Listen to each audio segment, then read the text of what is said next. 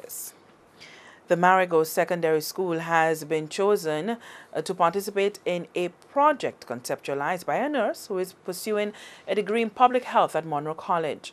Linda Berthier launched a spoken word competition at the school as a means of making information about marijuana more relatable to young persons.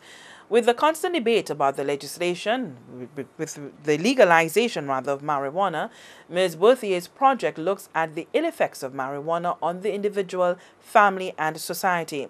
She has enlisted the help of singer-songwriter Ngozi and spoken word artist and writer Stephen Dantes.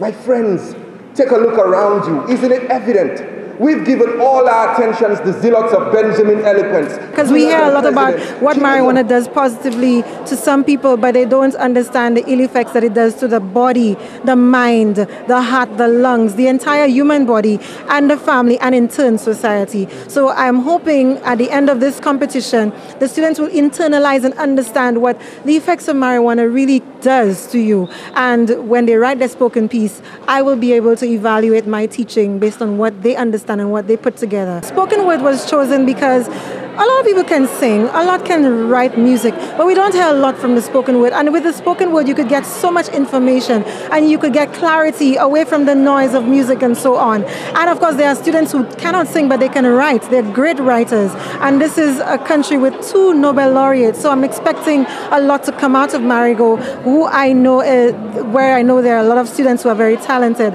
So I'm expecting to hear the spoken word, clarity. They will inform us of what the marijuana will do to your body, to the individual, to the family, to the society through their spoken word piece, originally written spoken word piece. And sponsorship support is being given by Computer World, Loose Select, the Adventist Book Center, and Foot Candy.